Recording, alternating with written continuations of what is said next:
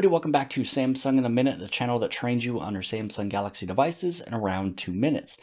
Today, let's talk about Samsung Smart Search. Smart Search is a way that you're able to search really anything on your Samsung phone. So let me show you a couple examples. The first one will be when you pull down the notifications panel, you pull it down twice and you have this search icon. Now, when you search from here, it's going to find anything on your phone and then also give you the option for Google search. So let's say that we look right over here and I want to find anything dealing with toys.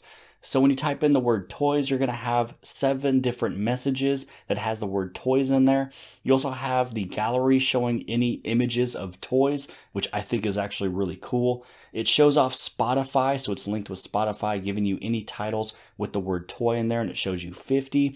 Then here's some of the things in the Galaxy Store, the Play Store, as well as searching on Google.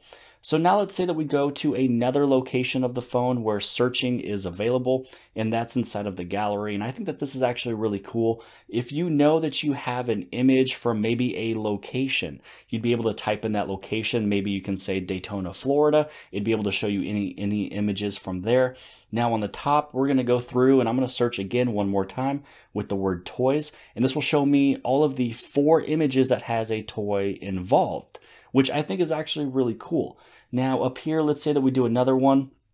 Let's say we go into people. So now it's going to show you any image with a person that is involved. So it's going to show me all of the images of people. If I know that there is somewhere in my gallery somebody that I'm trying to find, and I'd be able to find it pretty quick. So if I wanted to find my buddy Justin right over here, I type in people and it's going to find him. Even if I tagged him as one of my contacts, I type in the word Justin and then it'll find him as well.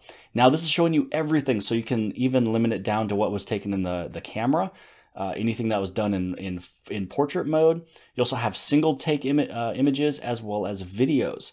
And now let's say that we go through another one, and let's say that we want to go to scenery.